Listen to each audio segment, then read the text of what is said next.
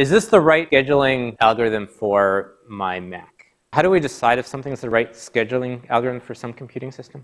So we got to think about what people are doing with it and what our goals are. If what we're doing with a Mac is running things like typical users do, maybe you're running better things than I am. You're running processes like this. Do you want preemptive priority scheduling, or do you want something else? So do all processes have the same needs? You might have some processes that are doing a lot of computing, like my RWR counter program, which I think has finished running. You have some that are doing very little, but you want to be very responsive, right, if a user is interacting with them. Probably every program, when a user interacts with it, you want it to be responsive. You have others that are doing things like playing video, where they have real-time requirement. You have each frame rendered at the frame rate, but giving them more resources than that isn't useful. So you've got lots of different kinds of processes. If you want a scheduler to give a user a good experience and use resources well, it shouldn't treat all processes the same. Priority is not really enough to tell you how to do scheduling. It tells you something, but it doesn't help you distinguish, especially between these kinds of processes and these kinds of processes. So the compute-bound processes probably should have low priority. They're not something the user's waiting for, but you do want them to finish. The I/O-bound processes, well, those should have high priority when the user's using them, but otherwise probably aren't doing anything. So maybe they can have high priority most of the time. Although if you look at the priorities of the processes running on my Mac, most of the user interacting processes are not given high priority. The ones that are actually high priority are things that I would think should be background processes, like the MD worker. You want something somewhat more sophisticated than just priority preemptive. You want to treat different processes. We're going to look soon at what Unix actually does. Let me tell you about two other scheduling algorithms that are both part of Carl Waldsberger's PhD. I mentioned the quote from Paul Graham a few classes ago about Robert Morris finding a way to get out of grad school without writing a dissertation. This is one of the few examples of a dissertation that's actually widely read and is well worth reading. It introduced these two kinds of scheduling. One is lottery scheduling. The idea of lottery scheduling is you allocate tickets to processes, and what the scheduler does at each time slice is randomly pick a ticket and let that process run. This gives you a way to allocate priority. You can give different processes different numbers of tickets. Makes scheduling very simple. All the scheduler is doing is randomly picking from a ticket. But it also gives you a system that processes can use to distribute their share. Process can give its tickets to another process. If you want to have some other process do work for your process, you can allocate tickets to it. Gives threads away to control how their share is used. How do we like this compared to priority preemptive? Does this do better on resource usage than priority preemptive? Well, not really, right? It's still following the model of the scheduler runs periodically, and each time it runs, it picks some new process to run. As long as you're doing that, you're doing a lot of switching. This is not doing anything to reduce the amount of switching that priority preemptive would do. In fact, it's probably doing more, because it's randomly picking which one to run. How does it do as far as fairness? Is this more or less fair than priority preemptive? So one of the things we said we didn't like about priority preemptive is if there's enough high priority processes to keep the CPU busy all the time, the low priority processes never get to run at all. Does the lottery scheduling have that property? Stand up. If people aren't going to answer a question like this, then I need to give you some exercise. Do you have room to do jumping jacks? Maybe not. You have room to at least jump up and down, even if you can't do your arms. So go ahead and jump up and down. It's you. Okay. Okay. Okay. Good. You got your exercise a little bit. Maybe you're awake now. You can keep standing if you want. How does this do on fairness compared to priority preemptive? Good. Yeah. So a high priority task might get really unlucky. I should put guarantee in quotes. Priority preemptive gives this guarantee that the highest priority will get to run. The lottery scheduling, there's no guarantee. You're randomly picking which one to run. It might pick the lowest priority task to run and keep picking low priority tasks. So in that sense, the priority preemptive is more fair. In terms of the starvation problem, does it have the starvation problem that we had with the priority preemptive? Good. Yeah. So it does give you this control that you can share tickets. It also gives you at least a probability you're going to get some share eventually.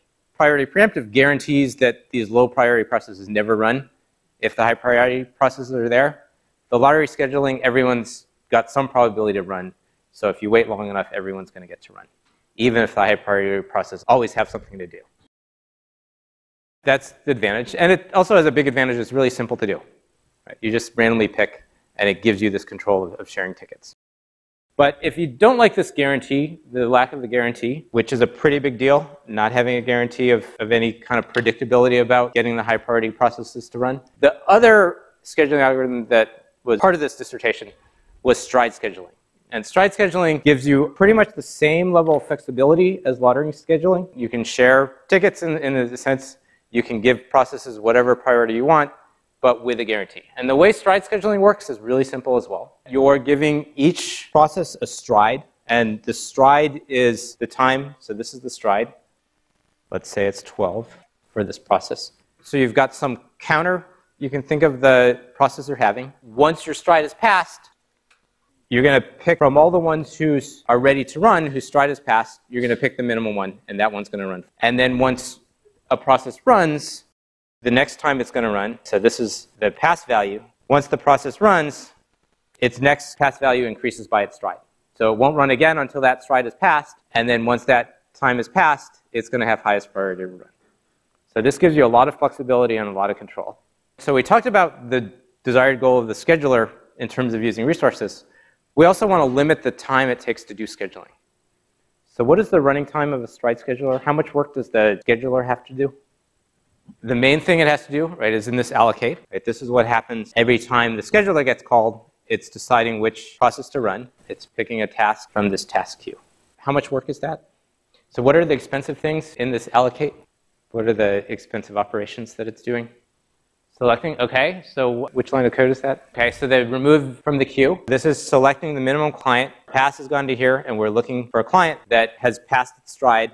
How expensive do you think that's going to be? We're not looking at the code for those. Depends a lot on the data structures we use. One of these is going to be expensive. So we could keep the queue sorted, and finding the minimum is going to be constant time, but then insert's going to be expensive.